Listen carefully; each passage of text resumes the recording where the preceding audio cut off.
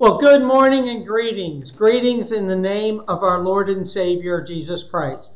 My name is Owen Taylor, and I have the pleasure of being the pastor here, and I'm glad that you are joining us for our time of worship here on this ninth day of June.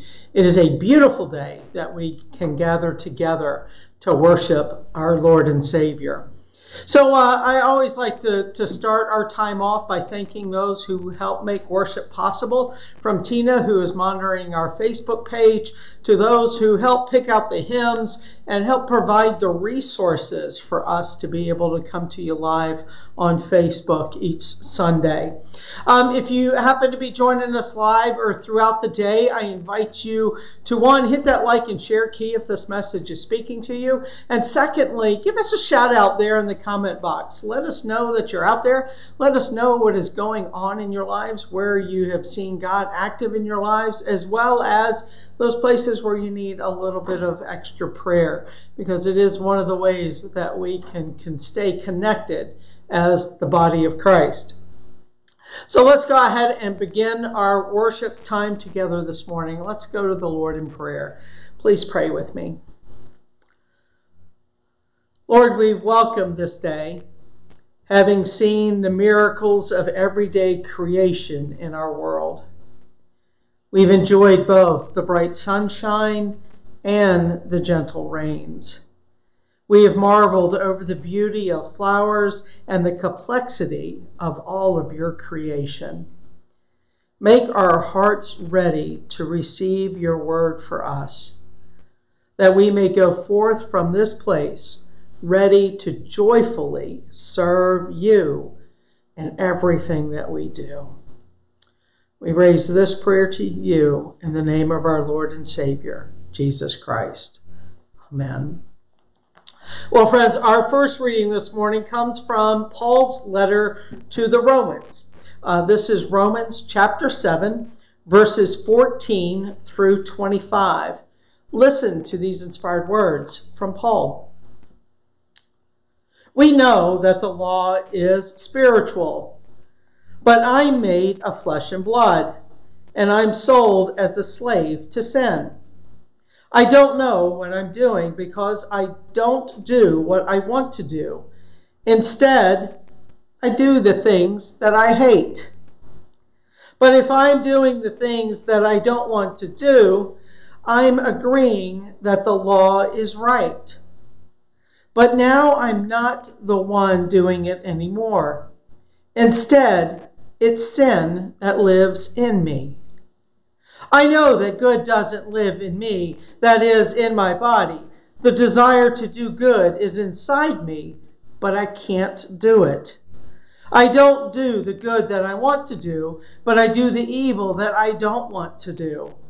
But if I do the very thing I don't want to do, then I'm not doing the one thing anymore. Instead, it is sin that lives in me that is doing it. So I find that, as a rule, when I want to do what is good, evil is right there with me. I gladly agree with the law on the inside, but I see a different law at work in my body. It wages war against the law in my mind and takes me prisoner with the law of sin that is in my body. I'm a miserable human being. Who will ever deliver me from this dead corpse? Thank God through Jesus Christ our Lord. And then our gospel lesson this morning is our continuing journey through the Gospel of Mark. And today we find ourselves in chapter 12 and looking at verses, this is 18 through 27. So listen to these inspired words from Mark as we journey through what we understand as Holy Week.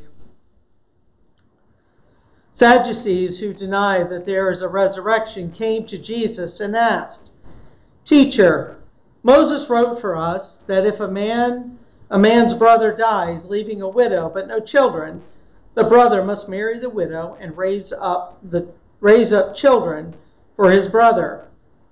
Now there were 7 brothers. The first one married a woman. When he died, he left no children. The second married her and died without leaving any children. The third did the same. None of the 7 left any children. Finally, the woman died. At the resurrection, when they all rise up, whose wife will she be? All 7 were married to her. Jesus said to them, "Isn't this the reason you are wrong? Isn't the reason you're wrong because you don't know either the Scriptures or God's power? When people rise from the dead, they won't marry, nor will they be given in marriage. Instead, they will be like God's angels. As for the resurrection from the dead, haven't you read in the scroll from Moses, in the passage about the burning bush, how God said to Moses, 'I am the God of Abraham, the God of Isaac, and the God of Jacob'? Isn't the God of the dead. He isn't the God of the dead, but of the living. You are seriously mistaken." Friends, this is the word of God for us, the people of God. Thanks be to God. Amen.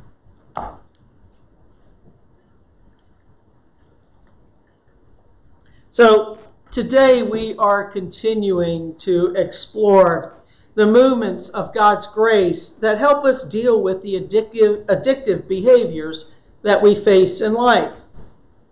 Last week we defined addictions simply as the behaviors that are a result of the complex struggle between acting on impulses and resisting those impulses.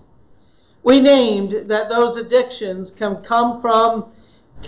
be in the form of drug and alcohol abuse, or perhaps they're in socially acceptable behaviors like shopping, playing video games, or the use of social media when they're done in extremes.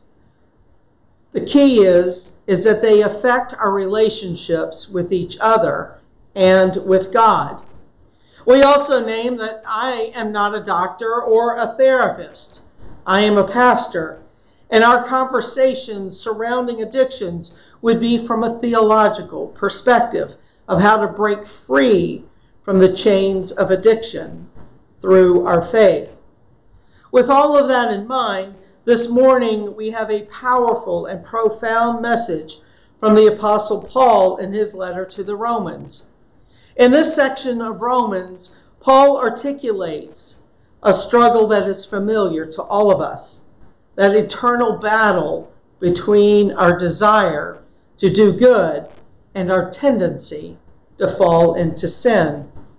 This passage speaks to the very core of our human existence of battling addictions, highlighting the conflict within us and pointing us towards the liberating power of God's grace. In these verses, Paul expresses his frustration and anguish over his inability to do what he knows is right. He writes, "We know that the law is spiritual, but I'm made of flesh and blood, and I'm sold as a slave to sin. I don't know what I'm doing, because I don't do what I want to do. Instead, I do the thing that I hate." Here, Paul is not speaking merely from a theological standpoint. He's reflecting on a universal truth about our human condition. We've all experienced moments when we find ourselves doing what we know is wrong, despite our best intentions. You can fill in the blank. I know that I shouldn't eat cheeseburgers and fries 3 times a week, or scroll on my phone hour after hour. These struggles of doing things we hate is particularly evident in the context of addictions, whether it be substances, behaviors, or even negative thought patterns. Addictions can be so insidious and powerful. They start often very subtly, gradually gaining a foothold in our lives until they dominate our thoughts and actions. Our addictions make us feel trapped, as if we're sold as slaves to sin, to echo Paul's words. The behaviors we wish to avoid become compulsive, and despite our best efforts to resist, we find ourselves doing them again and again. This relentless struggle can lead to despair and a sense of hopelessness.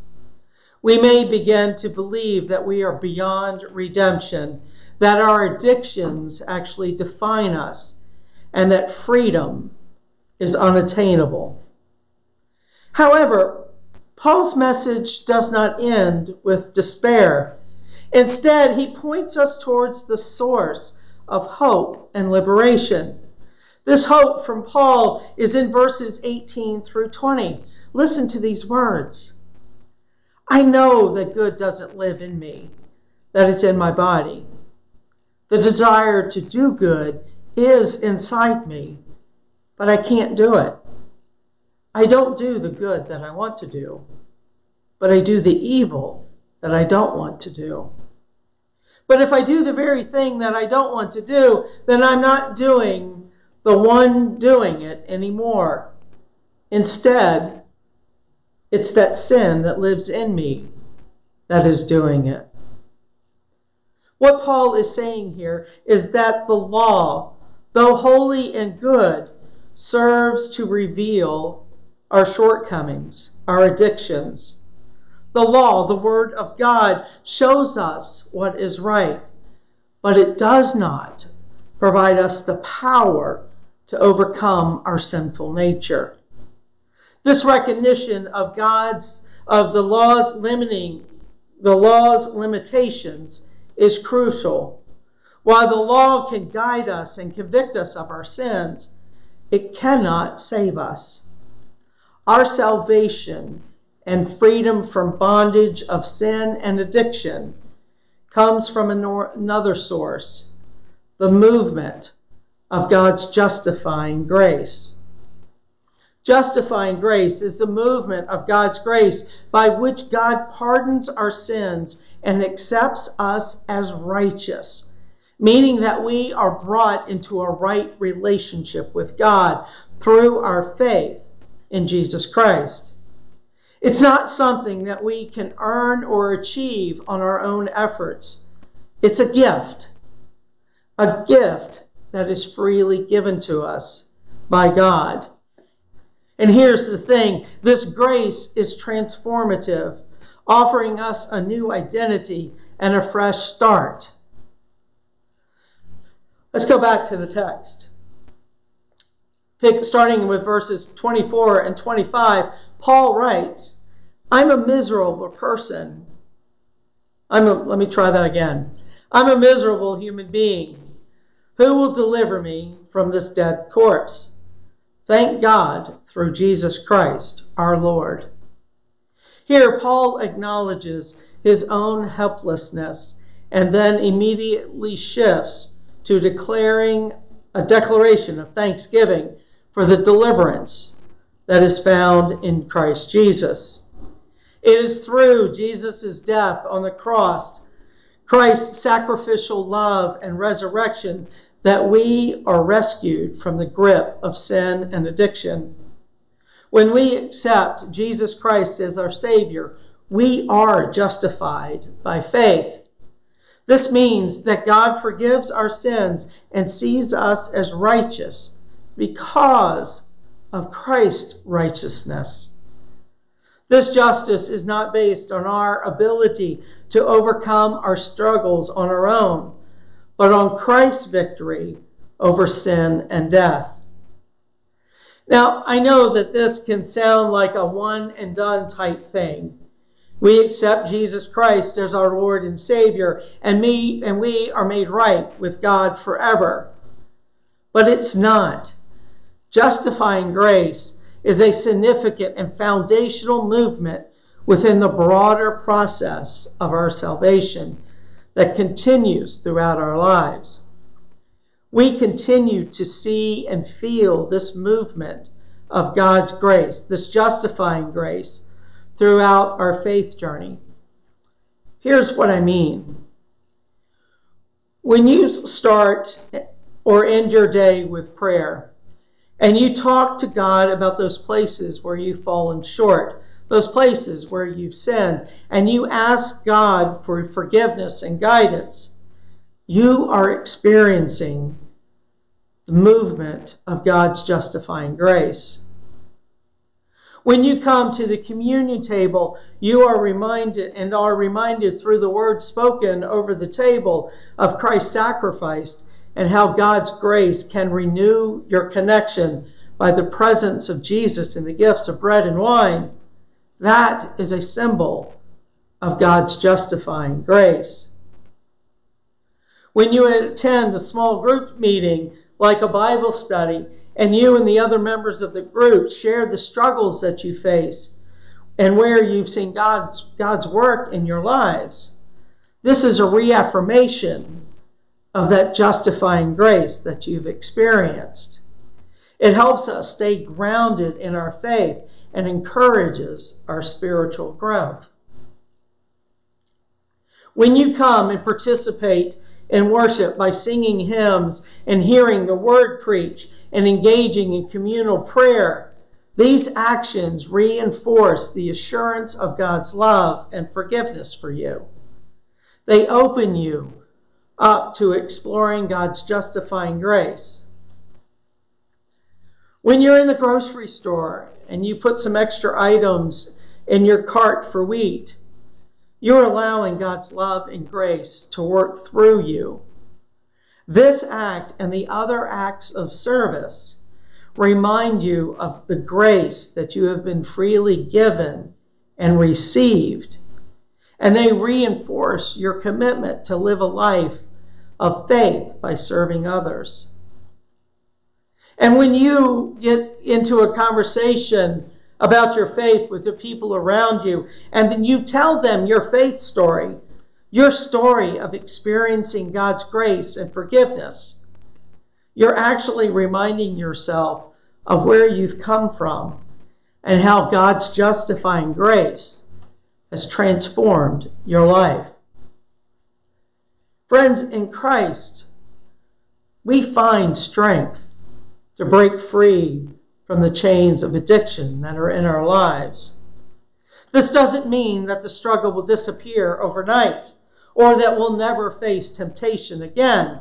No, rather, it means that we have access to a power greater than our own, a power that enables us to resist temptation, to seek help, and to find support within the faith community. As we embrace this movement of justifying grace, we are called to live into a new identity in Christ. This involves a commitment to turning away from the old patterns of sin and addiction and turning to a new life that God offers us. It's a process of ongoing transformation, supported by the means of grace that God has provided. It's important to remember that asking for help is not a sign of weakness, but a recognition of our need for God's grace, for God's help, and the support of others. In fact, it's an act of humility and faith, acknowledging that we can't do it alone and that we trust in God's provision for our recovery. Last week I encouraged you to spend some time examining your life, looking for actions and behaviors that you have that were getting in the way of your relationships, how they were hurting you, your family, your friends, and how they were coming between you and God. This week, I have other challenges or encouragements for you to try. I encourage you to talk to God about those places that you named last week. And if you haven't already, ask God for forgiveness and guidance in being set free from them. And then the other part of the challenge for you this week is to reflect on how you have experienced God's love in your life. Think back over your faith journey. When was that first time you remembered feeling that God loved you? When was the last time that you felt like you were loved by God? If you don't ever think you felt that feeling, or if it's been a long time ago and you're in a valley of dry bones, perhaps start praying to God to open your mind and your spirit. Maybe talk to a close friend about what you're experiencing, and then pray together. You know, sometimes it just takes a close friend's point of view to point out the obvious things that you can't see. Then ask yourself and truly answer those hard questions. Questions like, what areas of my life do I need repentance and transformation? How do I handle the feelings of guilt and shame that I have because of the things that I have done? And how do I allow God's grace to bring me healing and renewal? The struggle with addictions is real. And the good news is that healing and renewal in our lives is possible because of God's justifying grace. Through faith in Jesus Christ, we are empowered to break free from the chains of addictions to our lives and live lives that reflect love and holiness of God. Friends, this journey may be challenging, but it is also filled with the promise of new life and the assurance of God's unwavering presence with us. For remember, all things are possible with God's help. Thanks be to God. Amen. Well, friends, I hope you've enjoyed our time together. If you have, I invite you to hit the like and share key. But for now, let's get ready to take on the world. Let's get ready to take on the week and head out from this space. Receive this benediction. With God's help, we can break free from whatever chains that bind us. Friends, go with the blessings of God the Father, Son, and Holy Spirit. Amen. Go in peace, y'all. Bye for now.